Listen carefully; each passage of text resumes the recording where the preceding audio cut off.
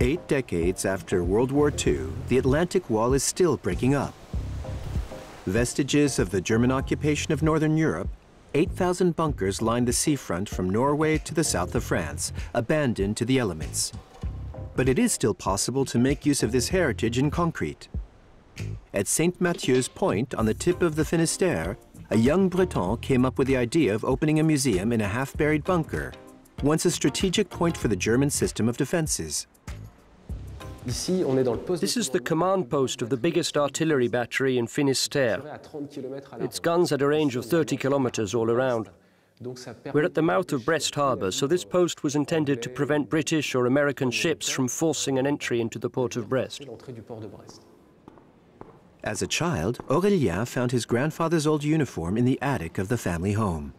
This find gave rise to a real passion. And for years, the young man crisscrossed the Brittany countryside in search of the objects and accounts which now fill his museum steeped in history. Dans notre baraquement, tous les copains m'appellent le vieux, parce que je suis le seul à être marié et avoir des enfants. Ce matin, le silence est revenu. En passant par un chemin au bord de l'eau, j'aperçois le corps d'un marin allemand étendu sur la grève.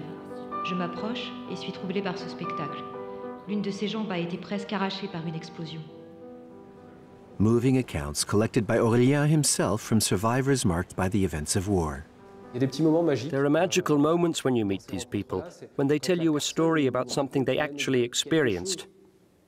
It might have only lasted a few seconds, but they've carried it inside them since.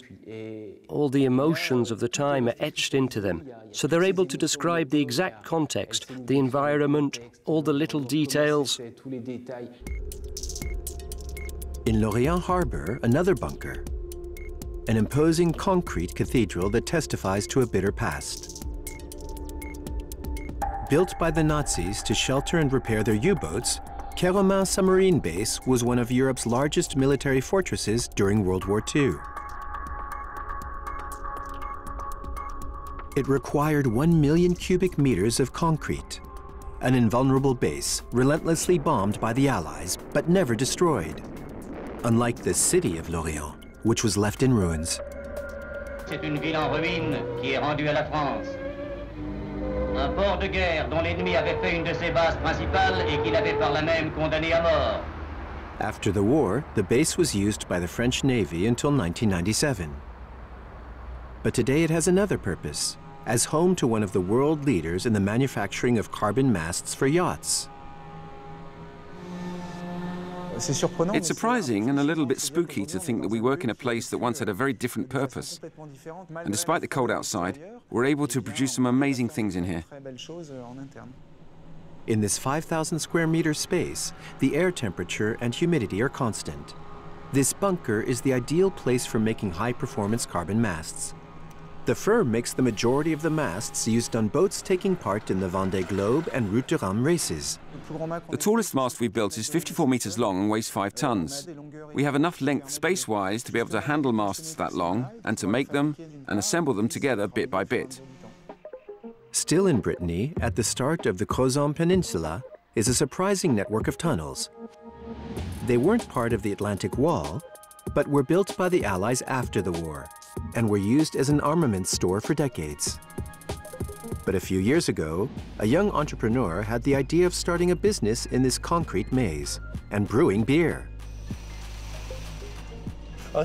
Setting up a brewery underground isn't very common, but I said, okay, let's do this.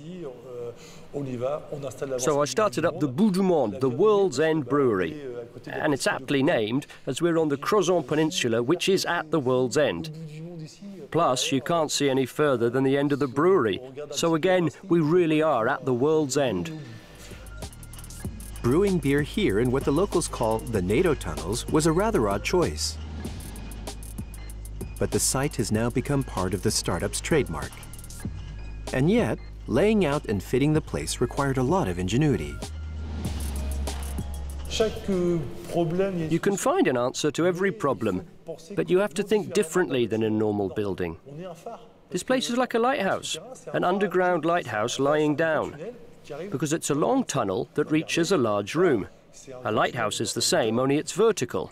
It goes upwards until it reaches a large room with a light in it. It's a bit like that here. If you forget something, you have to go all the way back down again. So I'm telling you, we walk miles and miles every day. That's really good. Really.